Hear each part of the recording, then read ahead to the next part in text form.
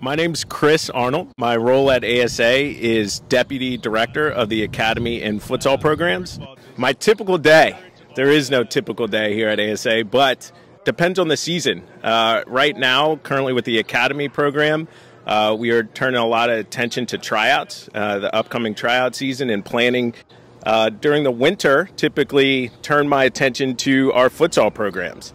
The best part is working with the team for the different programs. We have a great team on our academy side with Adam, Gonzo, 50-plus coaches, and team managers, and the big staff we have to execute the academy program.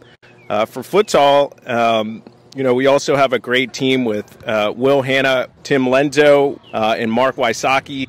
So what I typically do is focus on the strategic part of the programs and, again, work with our team to guide and work alongside them to bring a gold standard program every season.